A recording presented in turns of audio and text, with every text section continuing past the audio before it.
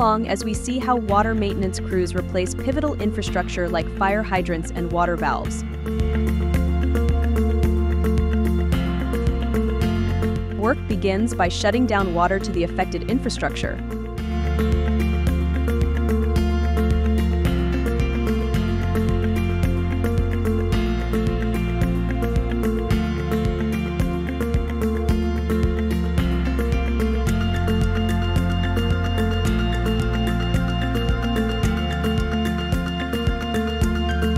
Then, excavation of the area can begin.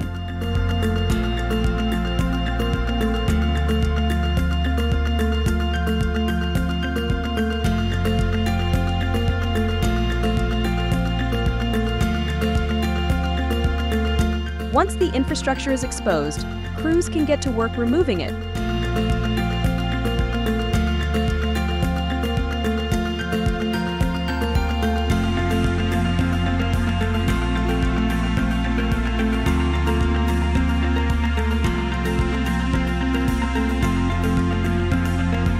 Now, out with the old and in with the new.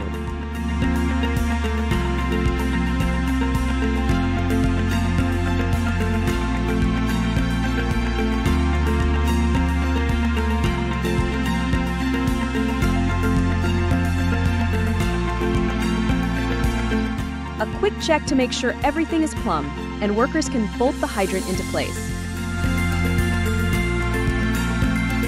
Water is restored, and as long as there are no leaks, the crew is ready to complete the repair.